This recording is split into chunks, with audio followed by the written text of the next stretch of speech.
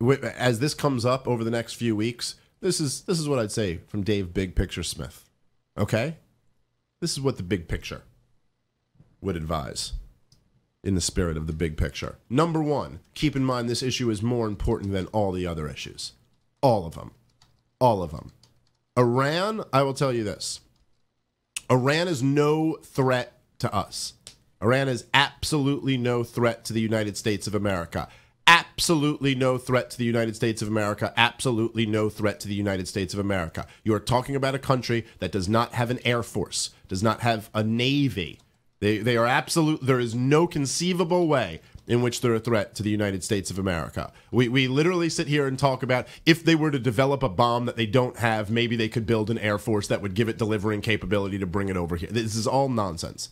They've been 5 years away from having a bomb for my entire life. Do not listen to any of these neocons when they tell you that they're 5 years away from having a bomb. Do not listen to any of the bullshit where they say, "Oh, their track, the track they're on to having a bomb is been expedited by this deal." Don't listen to any of that bullshit. Netanyahu's been saying they're 5 years away my entire life. I'm not making that up. You can go look back. He's on record in the 90s. They're 5 years away, 5 years away. You know that little circular bomb Netanyahu has that's going up to the top? It's been at the same level since 92.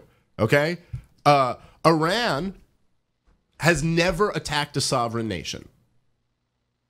Here's an interesting fact about Iran in their history, okay? Iran has chemical weapons. Iran fought a war with Iraq in which Iraq used chemical weapons on Iran. Iran did not use the weapons back on Iraq. This is the track record they have in war. We're supposed to make them out to be this big evil guy. They're a lot more empowered because we overthrew Saddam Hussein, who was kind of like, they were kind of checking each other. Now they have a lot more influence in the region. But look, just keep this in mind with the whole Iran deal, right? This is the most important issue. And here's Dave Big Picture Smith for you. The most important issue, the issue that trumps all other issues, is war and peace. If you don't agree with that, just ask anybody who's ever been to war in any capacity. If you're at war, or anyone who's ever been near one, they know whether you're at war or whether you're in wartime or peacetime is a more important factor than pretty much anything else, politically speaking. War and peace is the most important issue, not just of our time, but of all time. Of all times. And the people who are sitting here nitpicking about the deal with Iran, these are the same people who have wanted war with Iran for decades.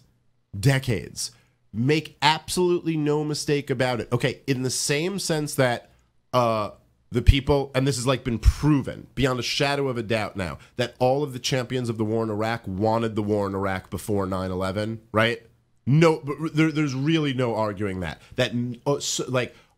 Many of those forces, maybe I shouldn't say all of them, a large number of those forces wanted the war in Iraq, had lobbied and openly said they wanted the war in Iraq beforehand. They got their excuse and they went for it, okay? It's hard to actually put yourself in the mind state that it's like, oh, people actually want war. That people actually want war. They do. In the same sense that somebody was actually willing to mow all those people down in Las Vegas, some people actually want war. These people want war with Iran. They've wanted it for decades. So when you hear them coming out here saying oh, we're taking this step, which is just, bowing out of this deal with Iran, just know that the people, what they want is not to get rid of the deal with Iran. They want war with Iran. And look, as I said, like I said, Iran is no threat to us. No threat to us. They don't have an air force or a navy. They don't have enough oil. They don't have enough gasoline for their own people. They're no threat to us. But Iran, let's just say it's more Iraq than it is Afghanistan. Maybe they're no threat to us in terms of them attacking us. A war with Iran might be the death of our country. We may not be able to handle it. I don't know. I don't think people realize how pushed we were. The hot war in Iraq didn't slow down because people developed a conscience. It slowed down because people are on their 4th, 5th tour and they can't do anymore, and we're burning through record high deficits that even we couldn't keep up.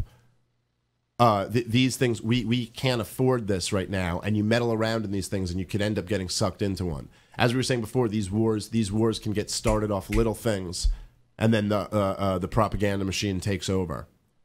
So, libertarians, once again, it's on us to be the only voice of reason in the room. So while we're smacking down all this left-wing bullshit, which, don't get me wrong, needs to be slapped down, we got to insert this anti-war issue more and more in there.